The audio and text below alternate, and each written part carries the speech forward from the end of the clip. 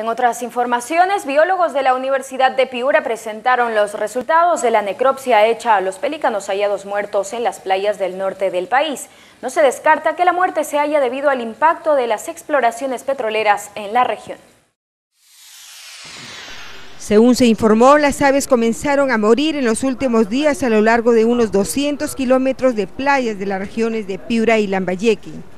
Hasta el momento, una de las entidades que ha realizado estudios para saber cuál es el origen de la muerte de estas aves es la Universidad Nacional de Piura. Que la mortalidad de pelícanos ha ocurrido solamente en el estadio juvenil, y teniendo en cuenta que sus defensas están bajas, ¿no? Que los juveniles muertos se encuentran en edades de 4 a 7 meses aproximadamente. Que la temperatura superficial del agua se ha incrementado o está pues alterada y ha llegado a 22 grados centígrados, que no es normal en esta época.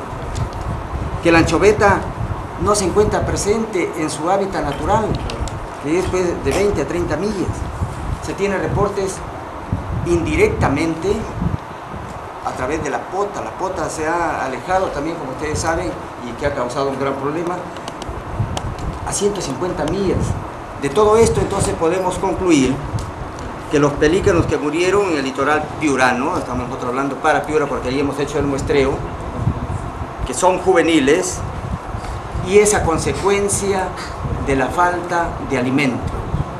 Los expertos consideran que la muerte de los delfines puede deberse a varios factores, entre los que se menciona ruidos de alta intensidad en el mar, que ha causado la rotura de los tímpanos de estos cetáceos.